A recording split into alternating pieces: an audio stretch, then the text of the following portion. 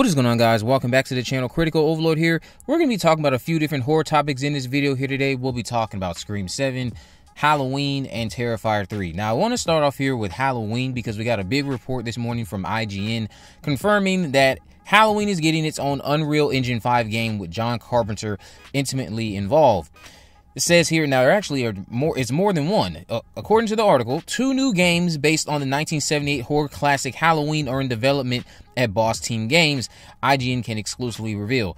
I believe this is the same team who did the Evil Dead game, I could be mistaken. It says, while details are limited, both games are apparently being developed in conjunction with the producers of the Halloween franchise. What's more, one of the games is being developed in Unreal Engine 5 and will include input from original director John Carpenter. John Carpenter gave this comment saying, as a huge gamer myself, I'm thrilled to help bring Michael Myers to life again in this game, and my hope is to scare you silly. It says Carpenter will be intimately involved with the development of the new project. It says, according to the official release, the games will allow players to relive moments from the film and play as classic characters from one of the most iconic and important horror films of all time.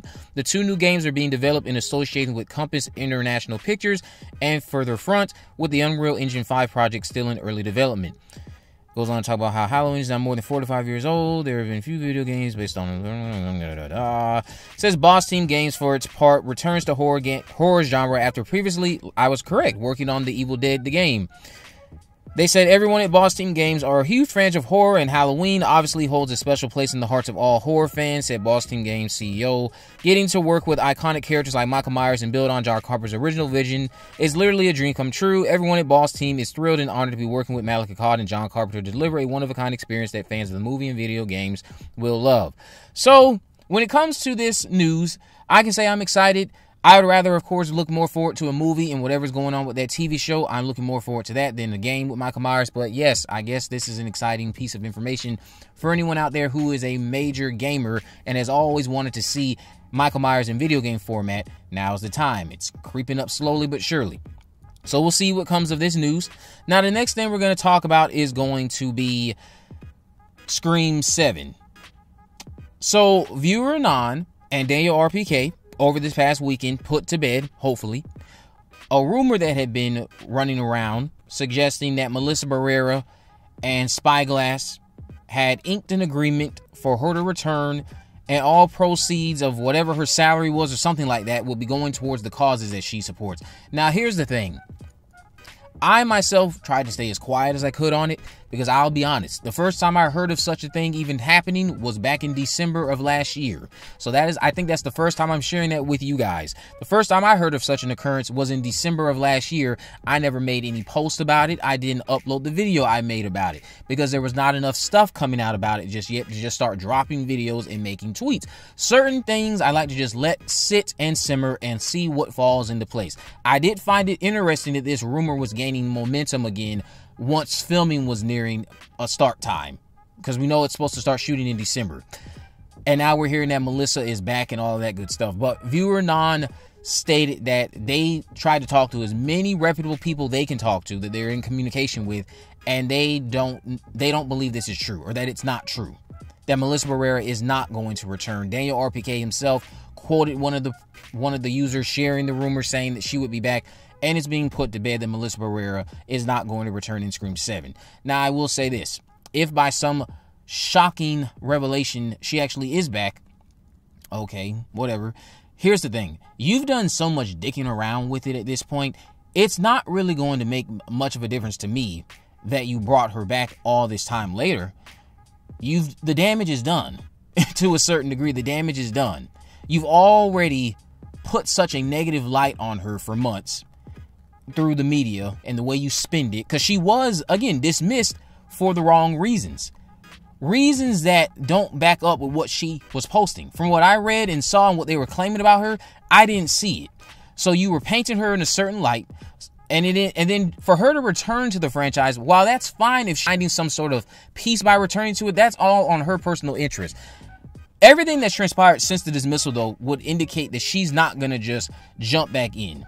So I didn't really believe it all that much when I first heard it, and I'm glad I didn't make any posts or videos about it because now it's been completely shut down by viewer Non and Daniel RPK. I do see that a lot of people wanted it to be true because a lot of people, of course, want to see the core 4 story continue alongside with Sidney Prescott. They want to see some iteration of that original vision for Scream 7 play out on screen with Sam Carpenter involved. Melissa Barrera returning to Spyglass just didn't seem right, and a lot of you who have met her also communicated to me that when you talk to her about Scream, she just seems very turned off by it. Seems like something she's not really to just jump back into if Spyglass is the one holding the rights to it. I think she herself allegedly has made comments about it, saying that she'll be back if Spyglass is no longer the rights holders, and if, I guess, another rights holder decides to say, hey, you know, let's revive Sam Carpenter. My thing is this, wouldn't that be kind of impossible? Doesn't Spyglass own Sam? So that could be a sticky scenario. But that's been put to bed. Melissa Barrera still not back. It is what it is. Let's move on.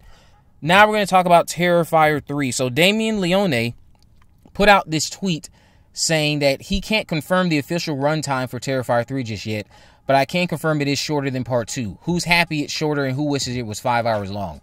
Now, didn't we learn back in November or sometime last year that Terrifier 3 would be shorter than Terrifier 2 anyway? So now we have a confirmation less than 2 months at this point before it releases that it is indeed for a fact going to be shorter than Terrifier 2. How I feel about it is this. I did not mind the runtime of Terrifier 2 in the long run, but yes, there are parts of Terrifier 2 that did drag.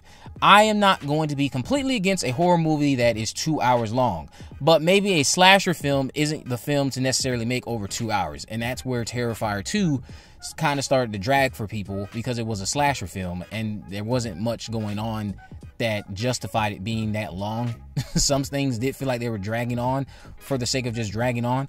Now, when it comes to Terrifier 3 and it being shorter, I can look forward and trust that this film will have better pacing. That's the first thing that'll pop out to me. I trust that this film will have better pacing, hopefully, and hopefully whatever it is that is on our screen isn't stuff that's just squandering the runtime. Hopefully there's not a lot of subplots, and hopefully the runtime in my head that I'm imagining is a movie that is 1 hour and 55 minutes. I would say that should be suffice for a slasher film. Hopefully whatever it is can let the drama between Sienna and her new, or not her new, but her aunt and uncle situation, let that breathe, let all the stuff with the revelations of art breathe and all of that good stuff.